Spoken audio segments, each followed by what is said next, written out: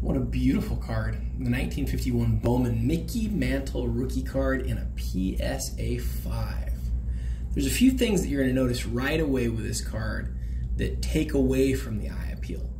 This dark line here that we see on a lot of them, here as well, off-centered left to right, off-centered top and bottom, which makes me ask the question, if it wasn't missing these features that are from the printing itself, what could this have been? Well, the fact that it's still garnered a 5 even with those things tells me that this card's got to be really nice besides that, and it sure is. No signs of creasing, no issues that really are significant at all. This back corner back here, a little bit going on there, but pretty natural wear. A little bit of discoloration on the edges, which you really like to see.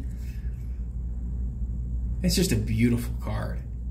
Again, some people are going to see those eyesores and they're just going to go away from it immediately, but that's very common on this issue.